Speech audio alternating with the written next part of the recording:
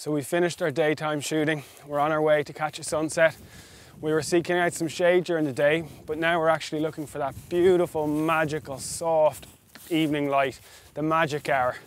Out in the distance, you can see some Scots pines, two little families living in beautiful isolation. I think it really captures the wild kind of nature of this project. So I'm heading out into the distance. I'm hoping to find some interesting angles and hopefully we'll get a really great picture.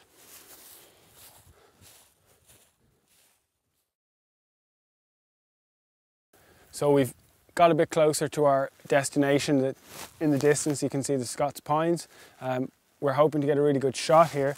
I'm concerned though because initially what I wanted to do was to photograph them from an angle similar to this. I've been out here before last September now.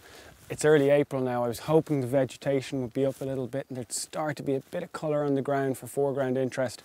I'm afraid though it's just a bit barren at the moment and really the magic hour is fast approaching.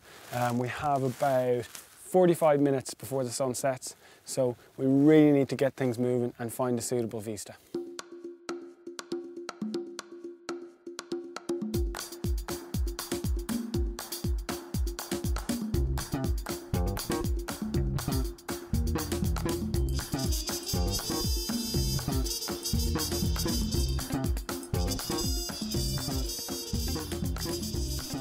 The sun is setting really fast, but I think I've spotted some great foreground interest in the distance.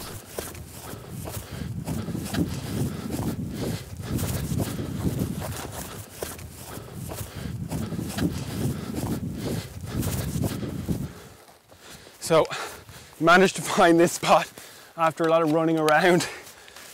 We were concerned about the foreground interest back at the last location. I really wasn't kind of blown by it. It was a little bit flat. And I love these trees. So to do the trees justice, we need to get something to complement them. Now we found this little brook here and the light from the sky is just settled on it really nicely. There's a beautiful blue glow off it at the moment. Hopefully that's going to turn to pink as the evening progresses. We've got about 15 minutes to sunset. I'm really busy at the moment because I just want to get a shot away because the light's actually gorgeous even right now.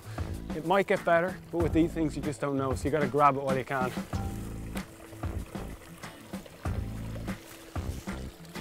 Okay, so looking at the scene, I can see that our sky is much brighter than our foreground.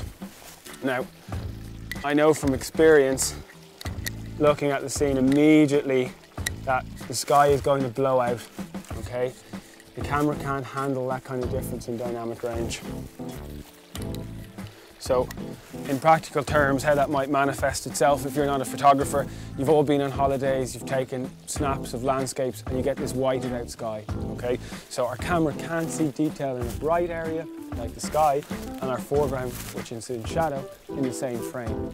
So to combat that issue, what we have here is known as a graduated neutral density filter.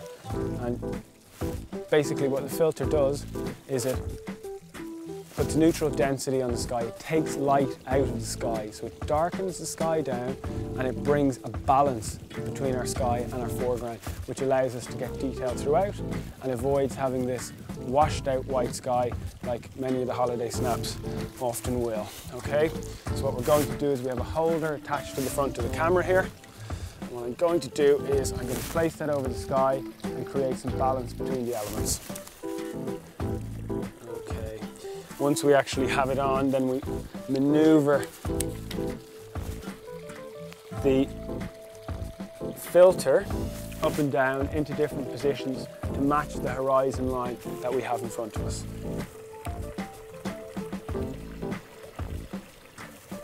Basically, if you don't have the filter on the sky is going to go white. So Dave, my very good cameraman back there, we have a filter actually on that camera at the moment, which is holding in the sky. So Dave, could you just lift that filter just up and down a bit and just monitor on the back of the screen so we can see the sky getting a little bit white? Okay, so as we lift the filter up and down, we can see the sky brightening. Okay, so you can see in the video there how I'm actually controlling the light in this camera.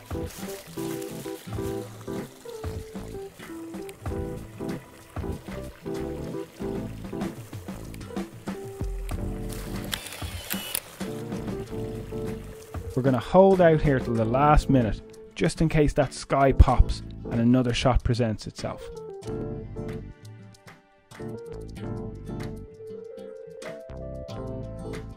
Our lighting setup's a little bit unorthodox for this final shot, but we really waited till the bitter end to get the image that we wanted, or another image that we wanted, because to be honest, we got some beautiful light tonight. It was still, there was lovely interest in our foreground, really complemented the Scots pines in the distance, and we got some really great cloud as well in the sky. So all in all, very successful shoot, really, really happy. Going to go back to the tent, cook up a bit of food, have a sleep, get up for sunrise, do it all again.